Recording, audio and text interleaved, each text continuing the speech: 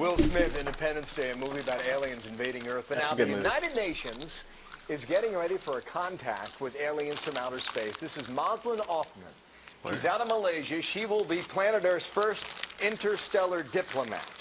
And Michio Kaku is a theoretical physics professor, also host of the Science Channel series.